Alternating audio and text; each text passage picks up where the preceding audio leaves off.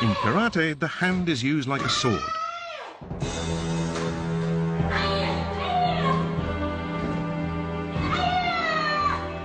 The basic techniques of karate use the hand or fist to strike an opponent.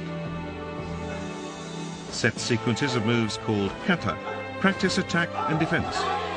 Training the kata until they become automatic develops one's fighting skills. In addition to striking and kicking attacks, karate teaches defensive techniques to block or intercept an attack.